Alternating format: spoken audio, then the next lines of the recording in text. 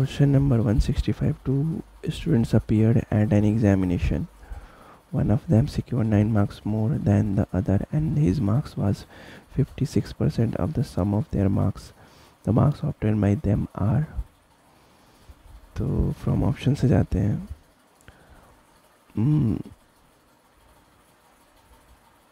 Equation पहले बना लेते हैं. इक्वेशन क्या बन जाएगा हमारे पास? x plus 9 equals to 56 upon में 100 into x plus 9 plus x. ठीक है.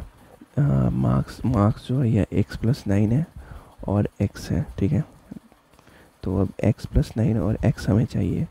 तो x प्लस 9 कितना हो जाएगा? x प्लस 9 अगर पहला ऑप्शन से ले लें तो हम x ले लेते हैं 30. ठीक है. 30 ले लें x, तो यहाँ पे 39 हो जाएगा इक्वल्स टू 56 अपॉन में 100 इंटू 39 प्लस 30 यानी कि 69. और इसको सॉल्व करेंगे तो इतना तो आएगा नहीं, इससे नॉट इक्वल आएगा. ठीक है. नेक्स्ट ऑप्शन ले लेते हैं. पहला ऑप्शन तो ख़त्म हो गया. नेक्स्ट ऑप्शन ले लेते हैं. नेक्स्ट ऑप्शन क्या लेते हैं? 41 लेते हैं. 41 प्लस 9 50 इक्वल्स टू 56 अपॉन में 100 और 50 और प्लस 50 और प्लस 41 इंटू 91. ये भी 50 के अप्रॉक्स नहीं आएगा. ये भी ऑप्शन गलत है हमारा. नेक्स्ट ऑप्शन क्या लेते हैं? 42. ऑप्शन सी लेते हैं. 42 प्लस 9 51 56 अपॉन में 100 इंटू 50. 42 प्लस 9 51 और 51 प्लस 42.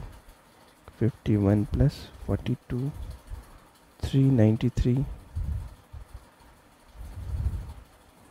93.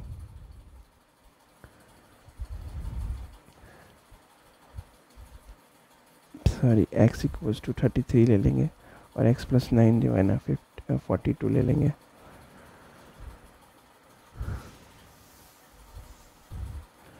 तो यहाँ पे क्या हो जाएगा? 42 equals to 56. x plus 9 equals to 42 plus 33.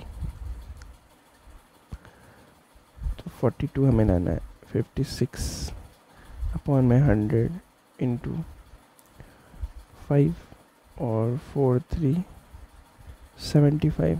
75 into 100 cut करेंगे. ये कितना हो जाएगा? ये 4 टाइम्स जाएगा और ये 3 टाइम्स जाएगा. 4 से ये कट होगा तो 1 टाइम्स और 16 4 times. 14 into 3 4 3 12 and 42 equals to 42 यानी ऑप्शन सी हमारा सही आंसर होगा.